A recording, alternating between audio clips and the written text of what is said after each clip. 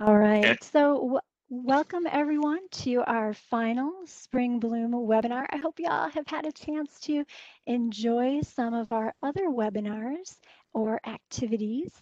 My name is Sasha Codet. I'm one of the planners in the SAWS Conservation Department, and I'm a big gardener, and I'm really excited.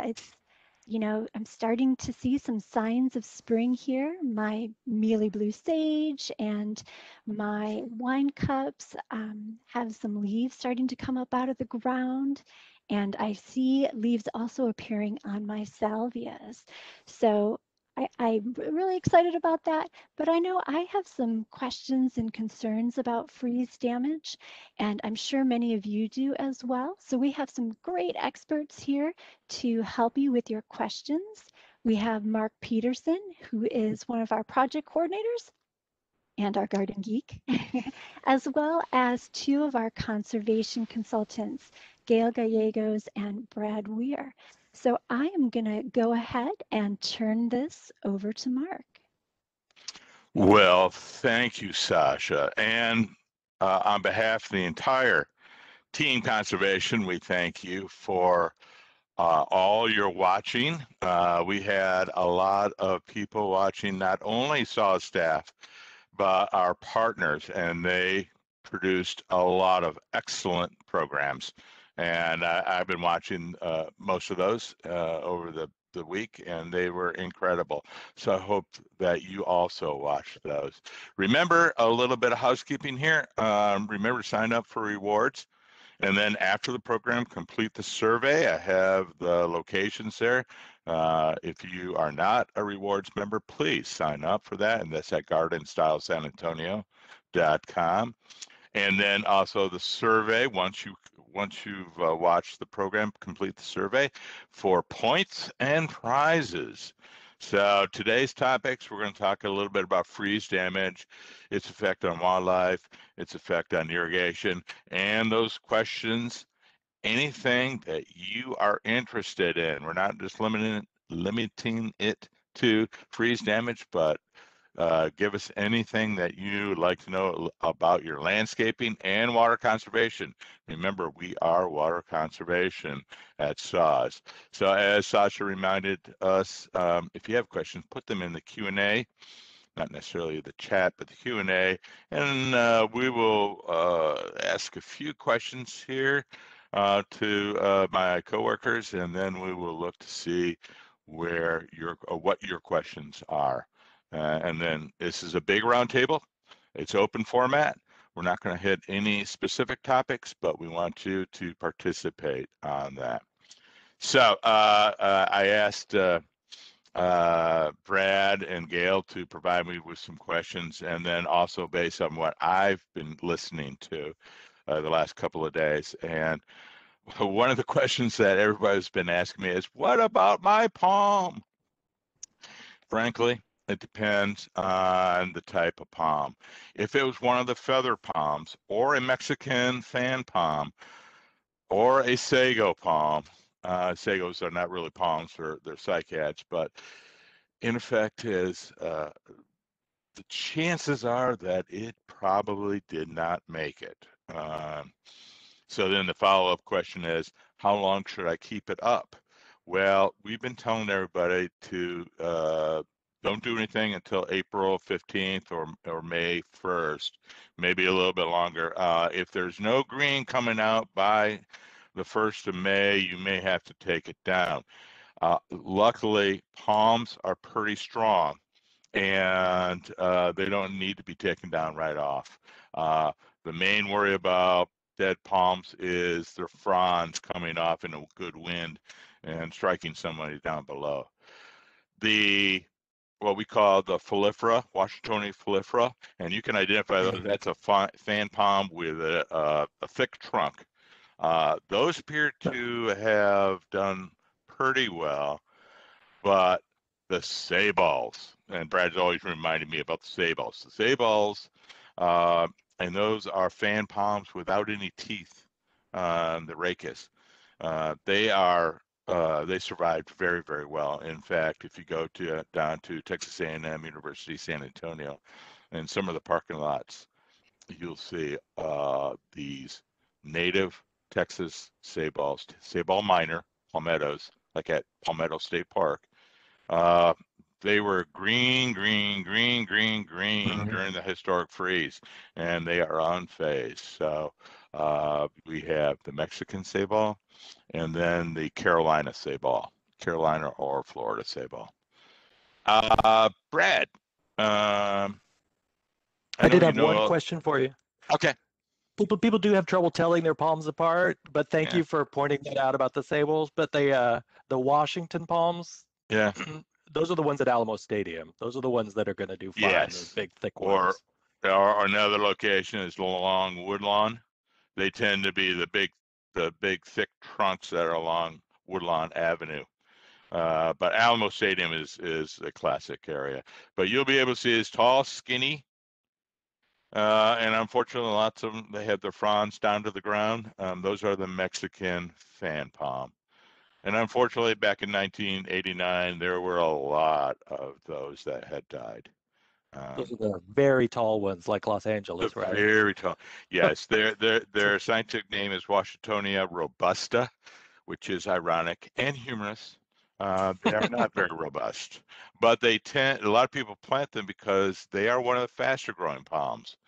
So a lot of people like them because of that, and they do sway in the wind and look very lovely. But unfortunately, they do not tolerate freezes very well. But anyway, I was going to ask you, Brad. A lot of people are asking me about succulents, and I know you know a little bit about succulents. What do you think about the status of succulents? Uh, the two big the two big groups of succulents that I'm going to talk about are the are succulents are those fleshy plants like cactus is a succulent, prickly pear, um, and these are the classic the classic southwestern plants, and they're looking really bad right now. Even prickly pears look like they've melted. And that's because they're so full of those pads are so full of water, that water froze, and so they've had tissue damage throughout. I expect that big cactus-like plants, especially prickly pears, will be able to come back from the roots like they usually do. Um, but for others, like the agaves, um, the agaves are the big century plants, and they've been very damaged. Some of them are more cold tolerant, but a lot of those plants are going to have to come back from the roots when they've had that kind of tissue damage, and that's going to require just patience. And it will depend how much you're in love with cactus and agaves, how much patience you find that you have. Agaves will always have pups coming up from the ground all around them every year, and usually you take them out. But this year you may be choosing to save a few. So Um, you can save those and then pot them up and plant them in another location. Is yeah, that right? Okay, and you'll excellent. find even on the huge melted agaves, uh, the the agaves themselves plus the snow may have insulated some of those pups. Oh, excellent, excellent. Uh, for the other succulents that people love uh, that took extensive damage are the sedums. And if you're thinking of ghost plants, these are those tiny little adorable succulents. You'll see them at the front door of the botanical gardens, um, and they were just so small and so destroyed that some of those I expect you're going to be replacing. And the thing about many of those little sedums is those who love them tend to replace them often anyways. I've heard that growers do have sedums. They were able to protect them in greenhouses. But some of those tiny sedums you may be replacing. So how long should we wait before we make a decision on our succulents before removal or continue waiting? All of them are warm season plants. They start growing late. So you're going to be waiting until May 1st at least for them to even start growing on their usual cycle. Uh, So what should you do about the frozen fronds, the leaves? That is a uh, Melted question I'm getting. leaves. What? The melted leaves. The melted leaves, yeah. So that's a question I'm getting on the Garden Geek and on the phone is what to do about these frozen tissue. uh, I expect that the frozen tissue is not going to come back. So you have two choices.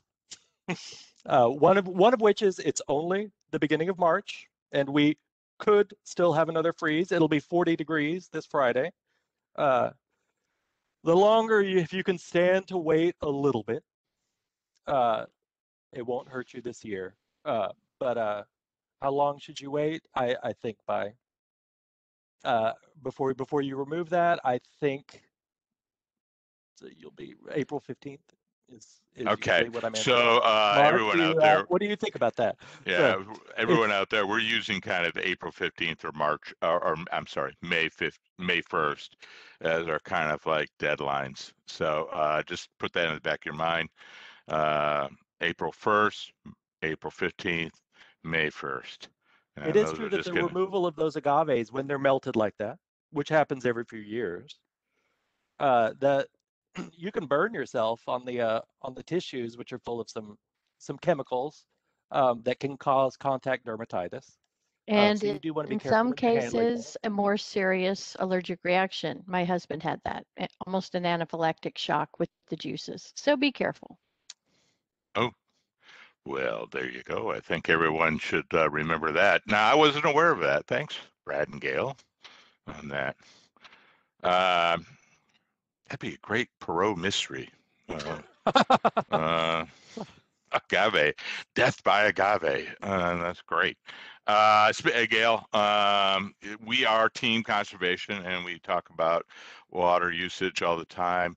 And a lot of people have irrigation systems. I know we've experienced what have you and the other consultants experienced out in the field with respect to the freeze and irrigation? Well, immediately after the freeze, the entire conservation team went into emergency mode of just trying to help people with all the frozen pipes that had burst, primarily going into their house or somewhere in their house, in the garage, etc. So now that it's finally warming up and not raining that much, as the garden geek knows, he has recommended watering for the first time. When people go to turn their systems on, they're probably going to find, depending on where they live and what kind of soil and how cold it got, a lot of repairs might be needed.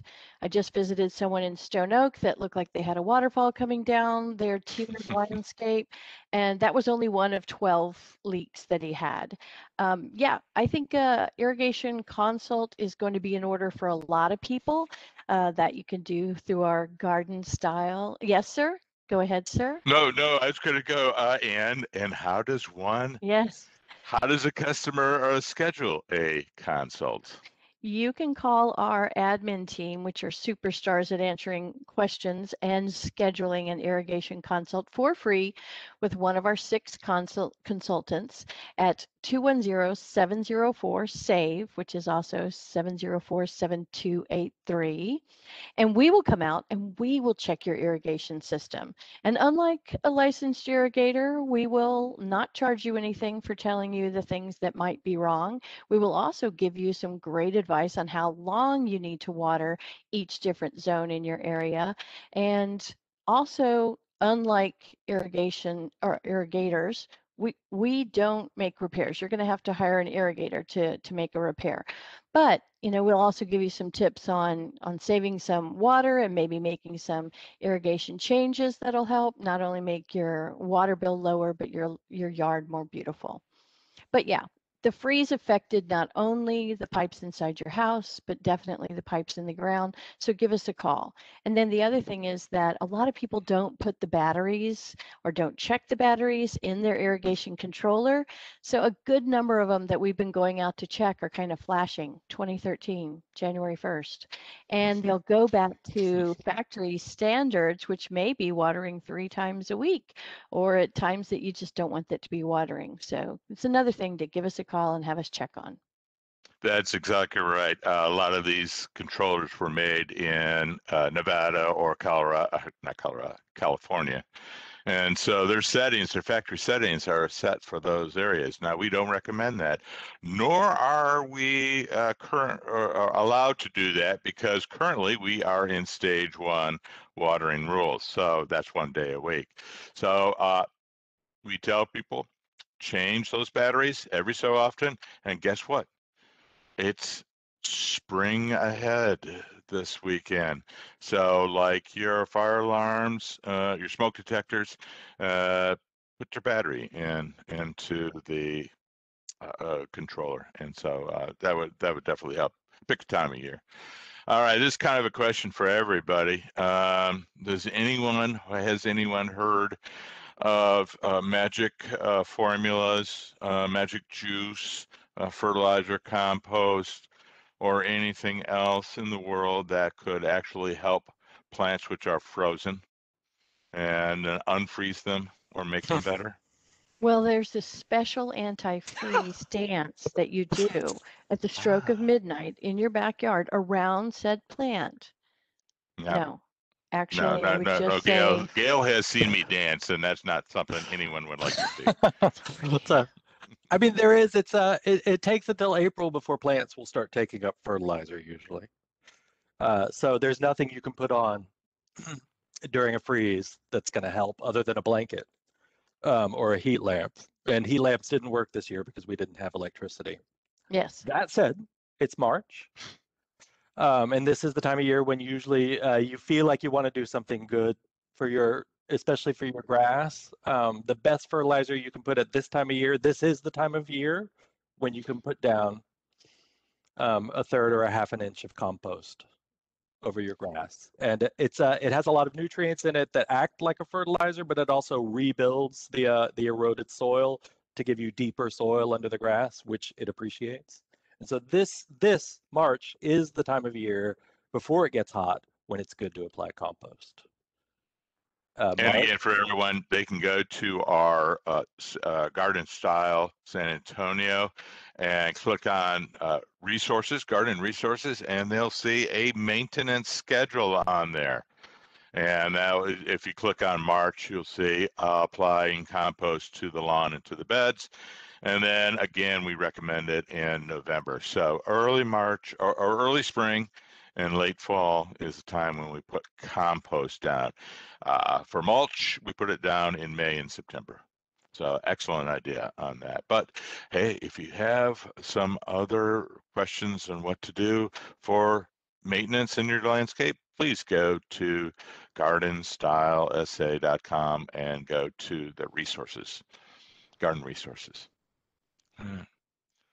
Uh, I hate to ask us, Sasha, do we have any questions?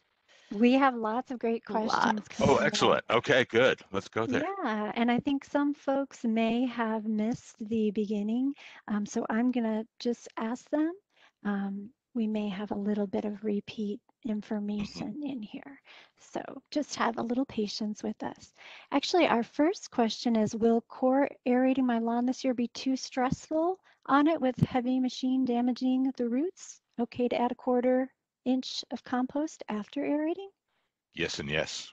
No, I'm sorry. uh, No, it won't. It won't affect the roots. But yes, like core aeration, and that's core aeration, which actually removes the little plugs, and then compost on top. let me So ask you, Mark. I mean, were grasses was turf grass damaged by this event? not really.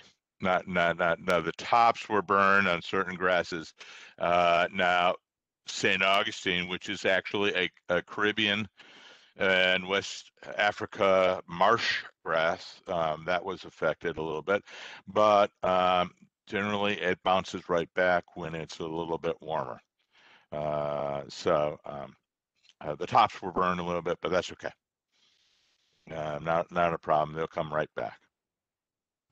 All right, our next question is ginger and philodendron were all hit hard.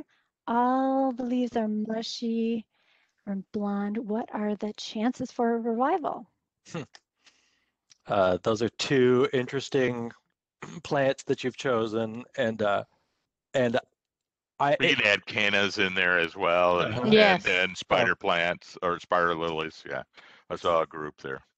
of that group. I mean, because those plants regularly freeze to the ground in every year anyway, I don't expect a lot of root damage happens to most of them.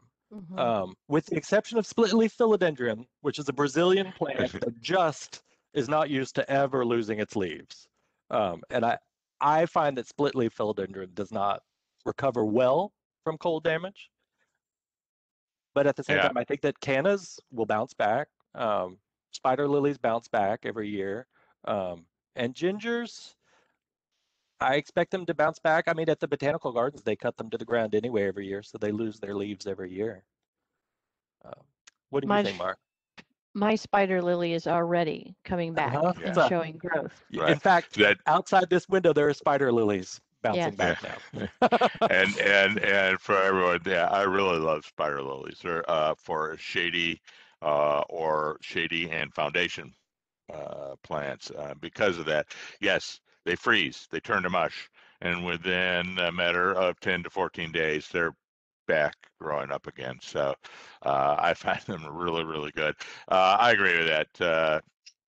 Gingers, spider lilies, anything that's leafy, strap-like leaves is it will depend on its native background. So split leaf, I have a although question it's on that note, yeah. Mark. Do you think that older, more mature ones will do better than the younger ones?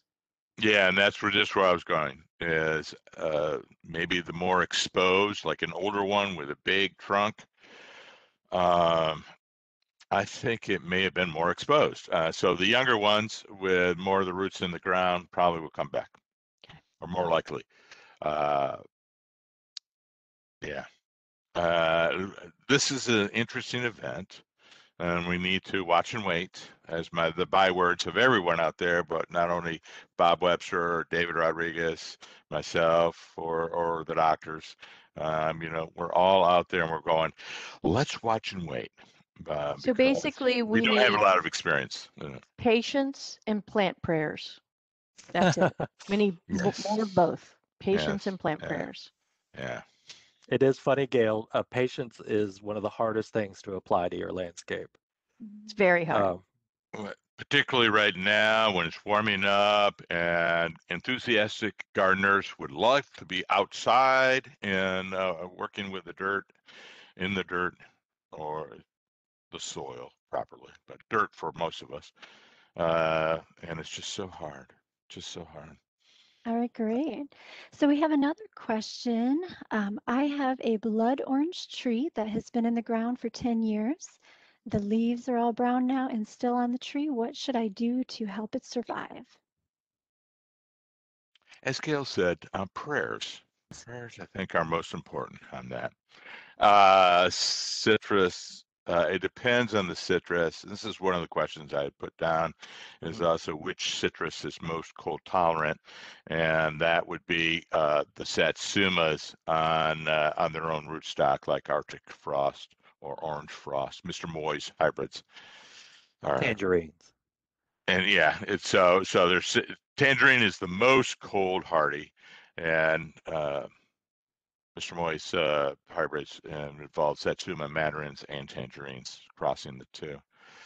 When we get to lemons, limes, grapefruits, it's a little bit more touch and go. Um, we have to use those words again. Let's be patient. Let's see. Probably what's going to happen is uh, the plant has frozen back, and we hopefully will say that it won't have frozen back all the way, and we can prune it. Otherwise, it has a really good rootstock down below, and it will sprout back up. And that's our hope. That's our hope and prayer that it will just rebound. Now, the one caveat, I could see it already in Brad's eyes. The one caveat on citrus is if it's grafted and the scion dies, it may all of a sudden there may be these full shoots coming right out, very fast, very green, very thorny, and that will be the original rootstock. That's sour orange, and you will never get any good fruit off of that. So if the sprouts off the base of the roots are very green and thorny, and we're talking good 1 inch or longer thorns, then it's time to get a new one. And that, but there's nothing we can put on, nothing that we can add that's going to improve its health and growth. Not until it starts growing again, then we can add a little bit of organic fertilizer. But we don't like to put any fertilizer on stressed trees. Compost is the best thing. Mark, you said that if you have to take it out, if it's dead, you have to take it out. We have a question that is asking how to remove it. What's the best way? For the entire plant? Yeah, yes. Nice sharp shovel. Oh, sharpshooter? Sharpshooter. Well, sharp shovel. Yeah, or sharpshooter. On the sharpshooter, you can really fling it hard. With a sharp shovel, you have to use your feet on it. But, it'll depend what the plant is.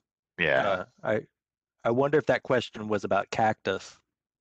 Do you have to dig up the roots on cactus? I don't think so. They're very shallow, but it's nice with a sharpshooter. You can like pop them right out. Okay. Generally, for all plants, is there a rule of thumb for knowing if the plant will survive? I have a trick that I've been using a lot this week, and it works. But it does not work on all plants. But if you've got branches, if you've got something resembling wood, you can always just take your fingernail and scrape a branch, just a little piece, and you're just peeling back a little of the bark on a branch, and you will either see green tissue underneath, in which that branch is conducting water. It's still alive and green, and it's still performing its purpose, and it's alive. However, on some of the plants I'm seeing, some Mexican plants and some tropical plants, there's no green tissue under there. It's black, and it's clearly it's dried out and black. It's not conducting water, and it's damaged or dead. But you can easily tell if it's alive or dead if it's got some branches. This does not work for palms unless you're really good at climbing. The most important part of the palm is the very, very, very top. What we call the palm heart is actually, that's the very top, and that's where the growing point is. I've seen black tissue this week on grapefruits and Mexican ebonies. Yeah, you and I were talking about Mexican ebony, also Mexican olive. Fortunately, I found green tissue about a foot and a half off the ground, and so, but everything else is dead. But that's very, very, very heartening, is that I'm finding it on the lower parts of the tree. Of the Mexican olives. The Mexican olives. There was that classic Mexican olive at the Alamo for all those years. I was just going to say, you and I have been talking about the Mexican olive at the Alamo for a while now, and it froze and regrew, froze and regrew, froze again and regrew. I said I was going to go down to check it, so I don't know. I haven't this week, so hopefully it will be regrowing again. That one's gone. They actually removed that tree. I think it was digging into the Alamo Foundation, so we can't use that example anymore. Oh, but Mexican olive is the classic tree that even when the top is frozen off, can be cut to the ground and regrow from the ground. It's got a big root that survived, and so it'll grow fast. There's a lot of trees that are going to be in that same situation this year. All right, just a quick reminder to folks, please put your questions in the Q&A box. Should be the bottom right, 3 little dots, click it and you can drop it in there. All right, we have a question here. Turk's cap in my central city yard needs to be reined in, but the roots are so entangled in my heavy clay soil a fork can't get through. Any suggestions for another tool?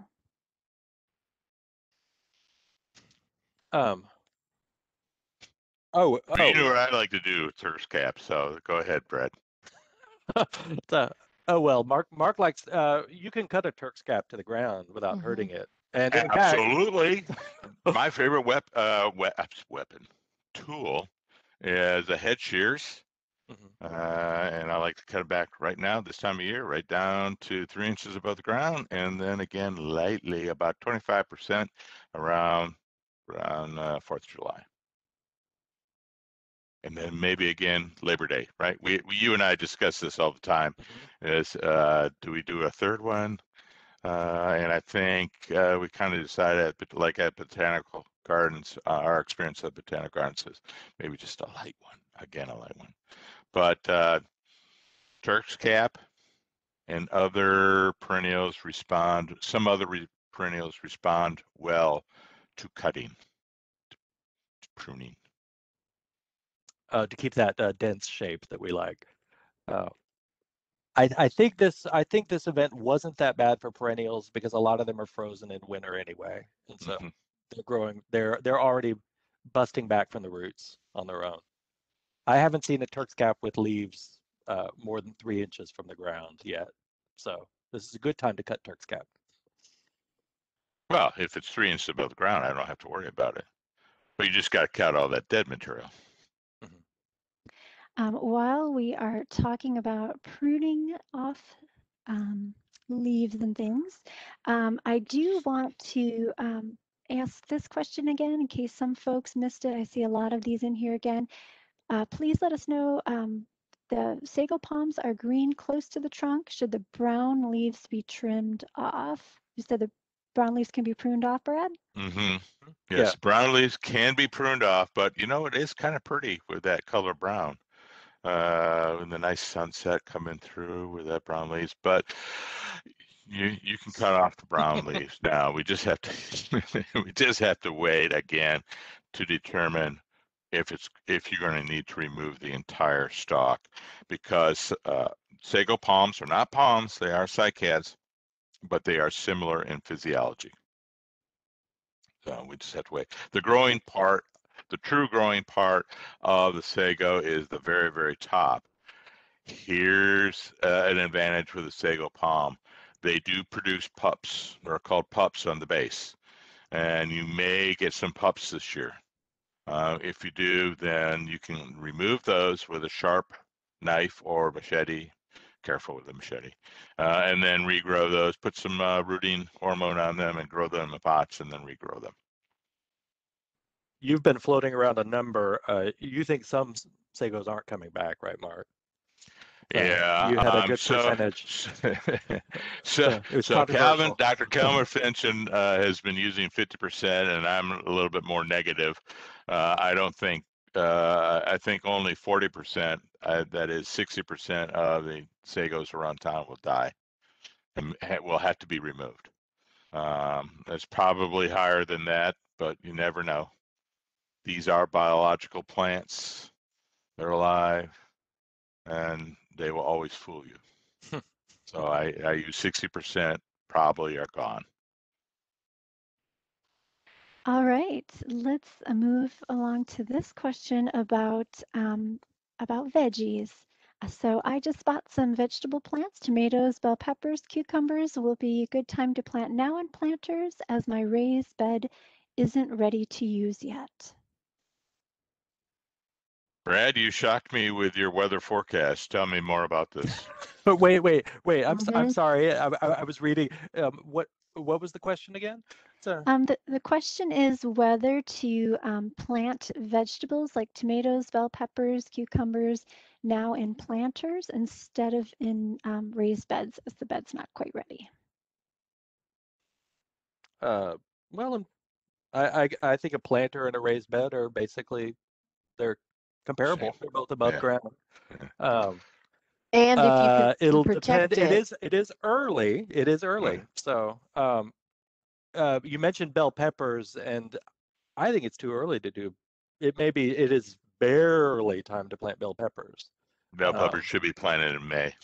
Okay. Yeah. So tomatoes, yeah, it's a little early. If you do tomatoes, Make sure that they have a large cage and that they are surrounded by some of that thinsulate or insulate. And the main reason on that is cold winds are really harmful for tomato plants. And we tend to get those at this time of year. So you want to protect them against the cold wind. So if you do put them in, whether it be a container or a bed, protect them against the wind. But as for the difference between pots and raised beds, it's basically similar. As they need to be big pots if you want those vegetables to be big. And I would say too that the AgriLife Extension Service and Bexar County Master Gardeners have a lot of wonderful vegetable gardening resources. So you might want to check their website. I know they have like a calendar of when to plant things and lots of great recommendations. I use it all the time. Yeah. All right. So let's see. Have we talked about Asiatic jasmine yet? Prune or remove? Well, I was going to ask Brad that. It's one of my questions for Brad. So I'm glad that was asked. It seems to have taken a hit in certain areas, the Asiatic jasmine. I don't think its roots were affected, but Brad, Gail, what do you think about the Asiatic jasmine? I don't think the roots would have been affected.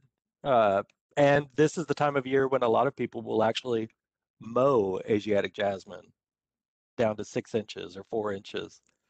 So it's a good time of year to cut it, but it may not all come back if the roots were damaged. It may take it a while to come back.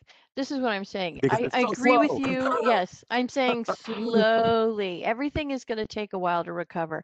I agree completely that I don't think that the most of these plants' roots are not damaged. A lot of the top stuff, the leaves, etc., got damaged. And so it's the time to prune it back. If you can wait a little while, that would be great because Mark has seen cold on our horizon Brad has seen cold on our horizon that Yes. Mark and I had not known about. So if you could just wait a little bit longer, but maybe, after 2 weeks, go ahead and trim off what's dead and have patience because just if you were hurt by something, it takes a little while for it to come back. It's not just springing back in spring. In my opinion, is pruning back, cutting back. Yeah, good start. Very good start with Asiatic jasmine. I think it should be cut back once a year, and this is the proper time to do it.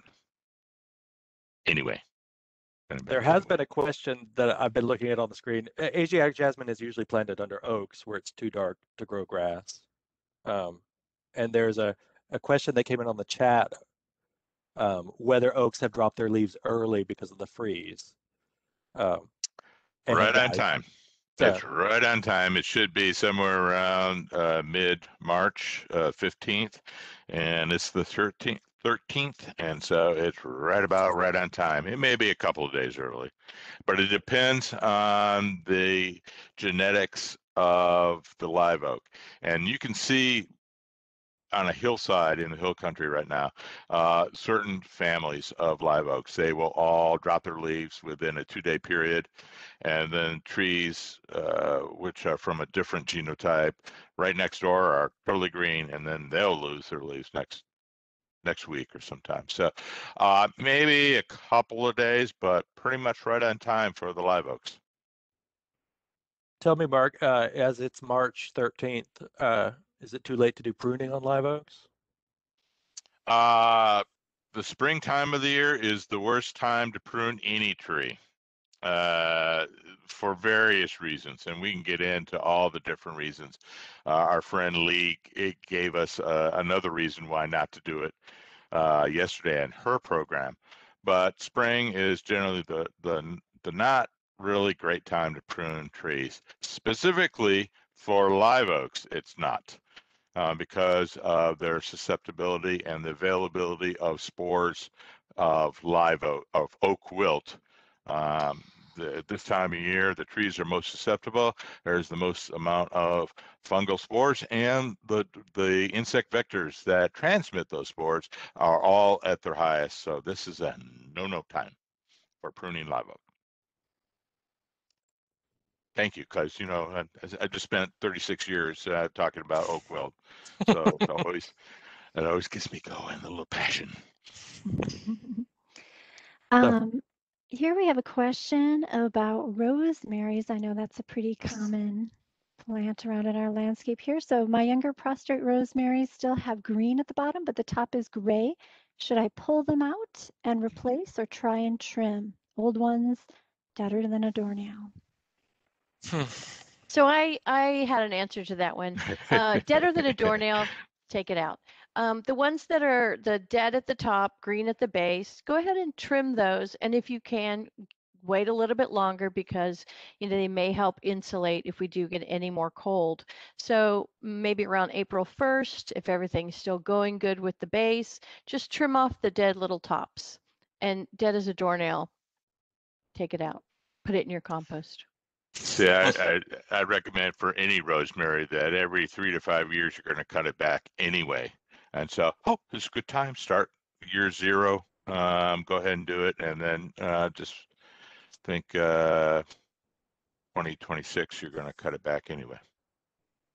Rosemary is one of those plants that we think of as being evergreen, and the idea that it was hurt in cold is unthinkable in our climate. But I always tell people if rosemary dies, and if you like rosemary, just replace it with rosemary because it grows fast. It may have to be replaced every few years, and this is one of those years. Okay, thanks, Brad. Okay, so we have another prickly pear question here. I'm noticing that there seems to be a big difference in prickly pear survival. Some shrugged off the freeze and others melted. Even some with no spines did great. The pretty purple pads seem gone. Maybe I need to ask the neighbors with the strong ones to donate a pad to start my own. Yeah, this was a great question because Brad and I were like talking about it. And what did you find, Brad? Didn't you find that one survived among others? Incredibly, the spineless prickly pears, the thick spineless ones did well. It didn't melt. I don't know if they have thicker skins, apparently. You would expect the purple ones would also do well because they're from West Texas, from Big Bend, where it gets colder than it does here at the top of the mountains. Those, if you know the purple ones I'm talking about. The pads are slightly purple. Yeah. Yeah, the purple coloration on that. So the answer is yes, that's right. Your observation is correct. Some prickly pear did better than others. And for what reason? We don't know. Maybe physiological, maybe dislocations that we don't know. But if you're looking to replace a prickly pear, you're correct. It's very easy to do. Just take a pad, put it in a pot, water it for a month till it grows some roots, and then just plant it in the ground. Brad, do you need to let it cure for a little while once you break the pad off? Doesn't it need to dry out a little bit first? Oh, to be able to make roots? Yes. You don't want it to get mushy. Or would you put it root naturally in hormone? the pot or leave it out of the pot for a few days? I would leave it out of the pot for a few days and then just barely have that part where it's broken off kind of making contact with the soil, not a deep planting. Okay, great. We have a question here about sago palms and fertilizing them. Since their sago palms got frozen and pruned completely all the yellow leaves, would you recommend applying a palm fertilizer to help them recover? And if so, would you suggest to do it now or wait until or when to apply it? Palms are never fertilized until May anyway. So the first time, and then 2, we hardly ever fertilize a stressed plant. So I would wait towards Memorial Day before I would ever put any kind of palm fertilizer, and that's good. Palms require specific types of fertilizer, which is low in nitrogen, higher in some of the micronutrients. So that's good, but I would wait until May at the earliest. And there's a question, they knew that we recommended the compost on grass now, but when is the best time to fertilize, which is not now?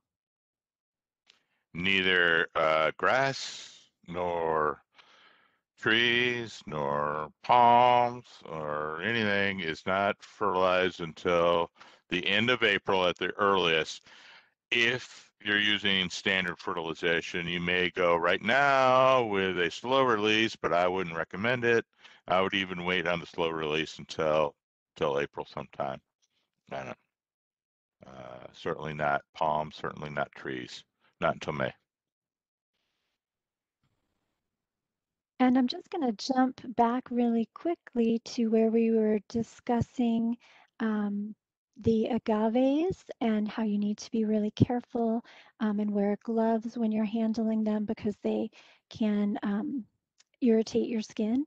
And there was a question about aloes and whether you need to wear gloves on those.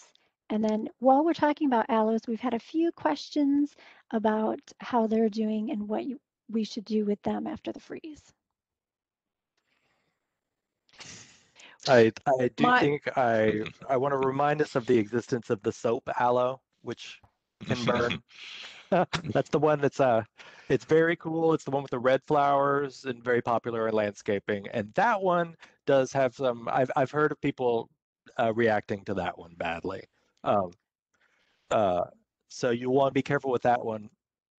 For the usual aloe, which is the just the one you put on your sunburns, so yeah, it's Barbarossa actually or beneficial. something Yeah. like that.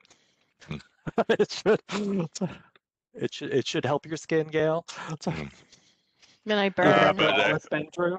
So, yeah, but cactus and some agaves, I would worry about a little bit.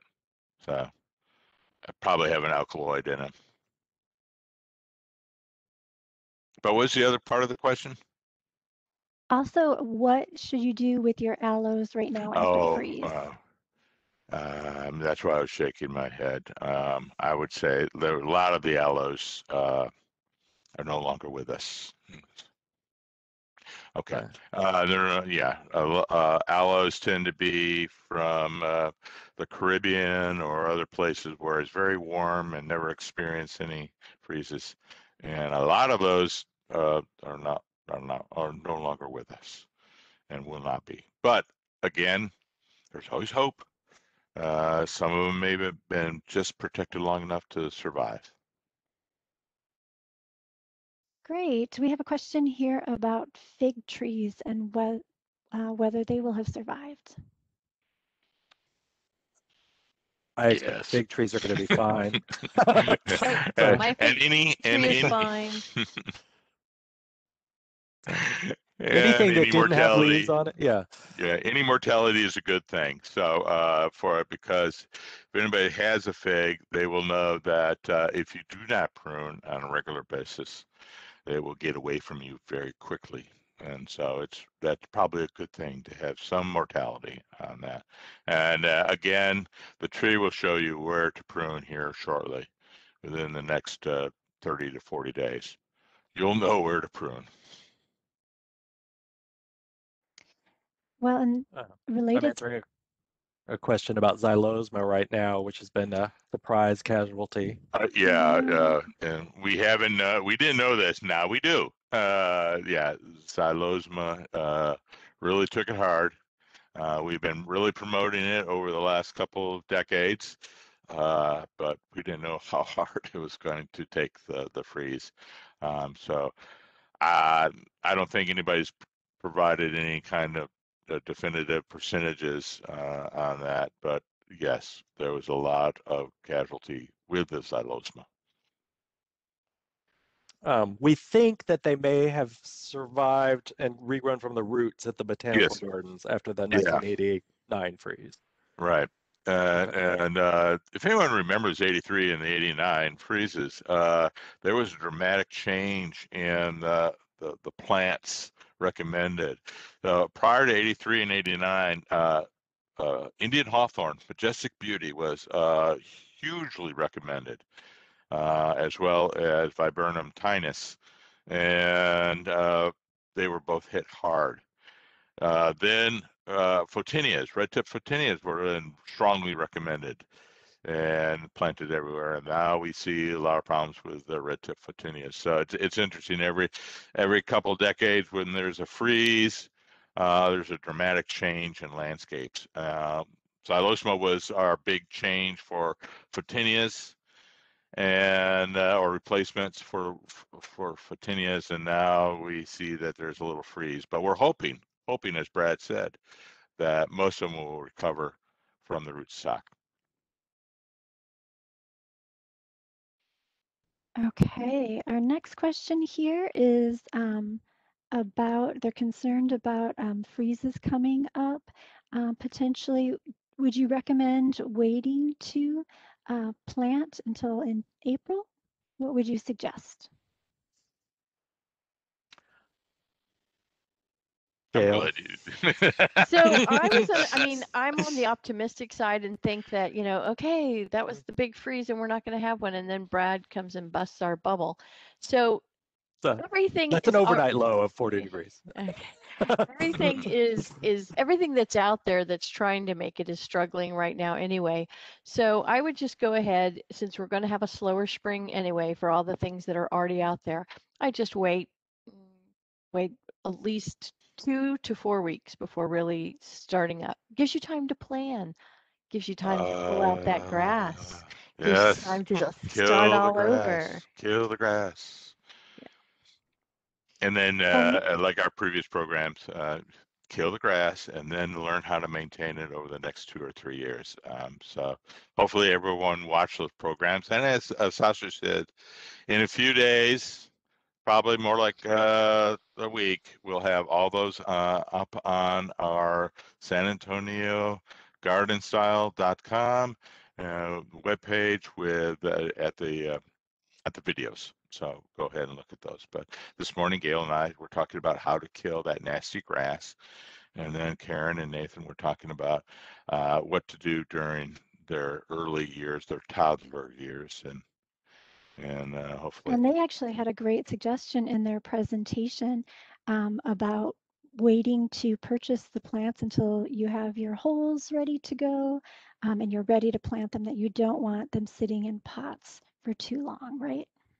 Yeah, and that's what we heard. A lot of questions. People going, I didn't get a chance to put my plant in that I bought last year into the ground. It was in the pot, and I was worried that it froze. And at this point in time, everyone can see my eyes rolling. Yes, always have your hole dug before you go to the nursery. Don't go to the nursery and buy plants and then just put them on the patio. Always have that hole dug because then you're going to put it in the ground. Plant always likes to be in the ground. It is All right. interesting. There was a big question. I think we're all feeling better about this now, but there was a question how the freeze would have affected growers and the plant selection at nurseries. But in March, nurseries they don't even have a lot of their summer plants yet. It's still too early in the year. They won't have those until April. Right. They've made the order, but it hasn't been delivered. This is kind of a transitional period.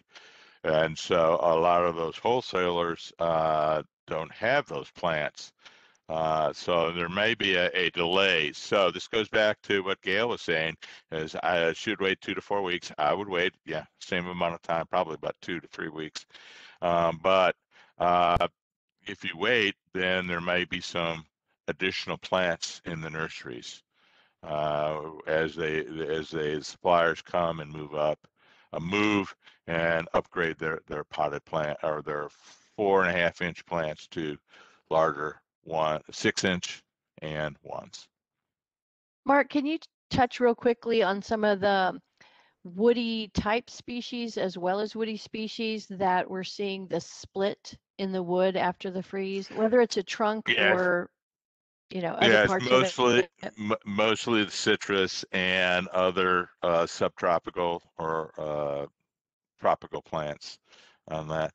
Not so much of the natives. Occasionally you'll see a young native, approximately 2 inches in diameter, where their trunk was split. Most of the time we don't worry about it if there is enough cambium layer. So And I was going to say, if it If it appears sunken, that's not a good sign. If it's round and there's certain strips along the trunk, longitudinal strips that are sunken in, that's a bad sign. But if it's round and split on the bark, but there appears to be solidly round all the way around, then that's okay. So the question was about Confederate jasmine, and then I actually did see a young mountain laurel. I think the mountain laurel is going to be on the okay side based on your description there, but even something like Confederate jasmine, which is much more of a vine, but you know how if it lives for several years, it gets to the bottom of it is almost a woody base. Mm-hmm. And I would think that What about trimming that? that probably should be pruned back. Okay. That again, it's not a native to this area, so it probably lost the upper portion. If it has been in the ground for a long period of time, it should come and bounce right back. But the upper portion is gone. What about another not well-known citrus is actually Pittosporum, and some of them have been seen also splitting, even the mature ones. That's very interesting because you and I remember back at the Botanical Gardens back in '89, where there was a lot of Pittosporum lost in the Sacred Gardens and the Sensory Gardens. Um, and a lot of those, the bigger ones, they may have lost large limbs, but they pretty much tolerated it. A lot of the dwarf ones actually were like frozen right down the ground and didn't come back. But if it was a large Pittosporum, they may have lost branches, and they probably will lose branches, but they won't die all the way down to the ground. And if they did, surprisingly, if they did die back, they have a tremendous root system, and they can bounce right back. Okay.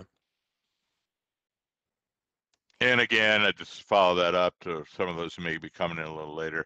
We do not fertilize stressed plants. And if anybody was going to fertilize, then they're going to wait until May, latter part of April or May.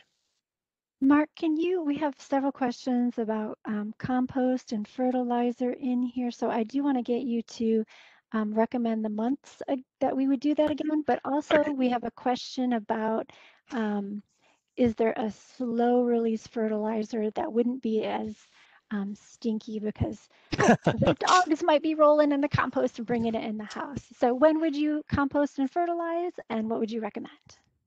All right, yeah, real quickly, we compost in March, early March, and again in early November, and we mulch in May and September. We core aerate with the compost.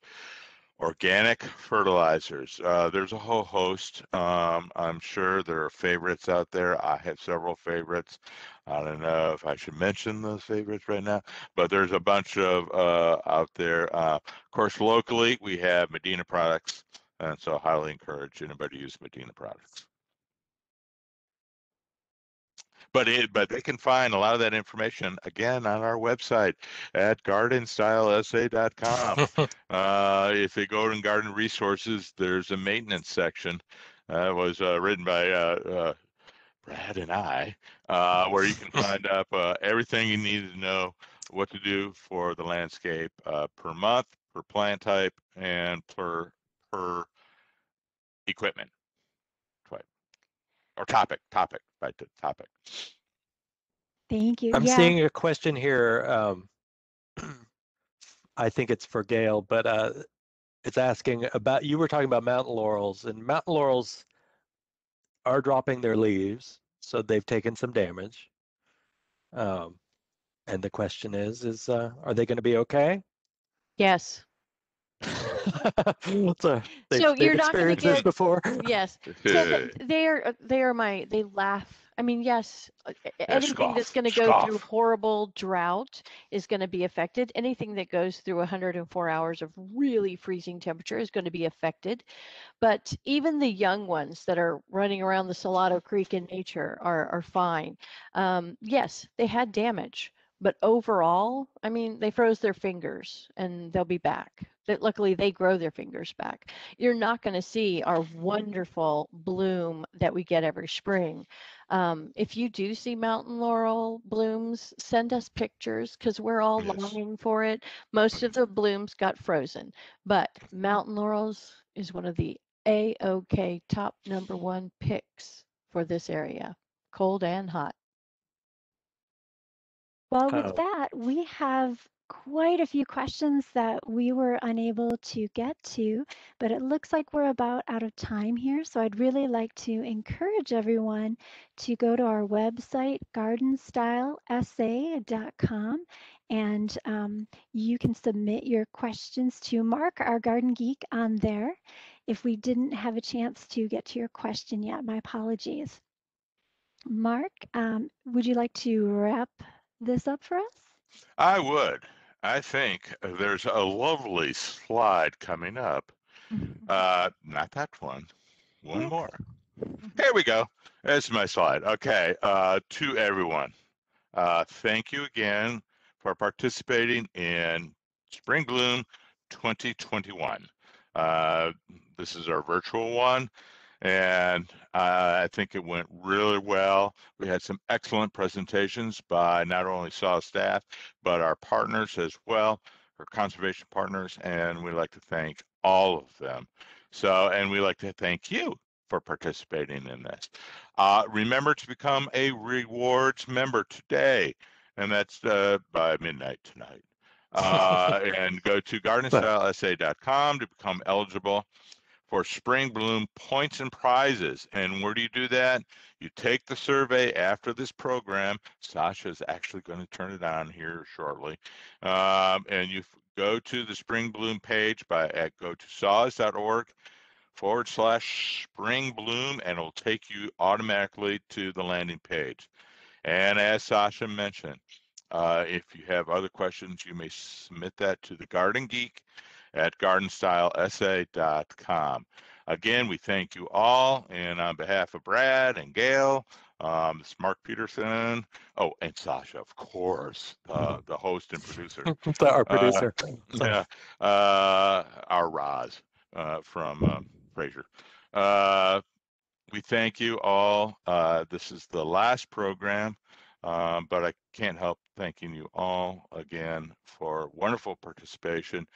Next year, we may be meeting again, or maybe there will be a hybrid similar to this. We haven't decided yet, but send us your comments on that. And then that's probably the last thing I'll say. Thank you and goodbye. Thank you all. Goodbye. Thank y'all.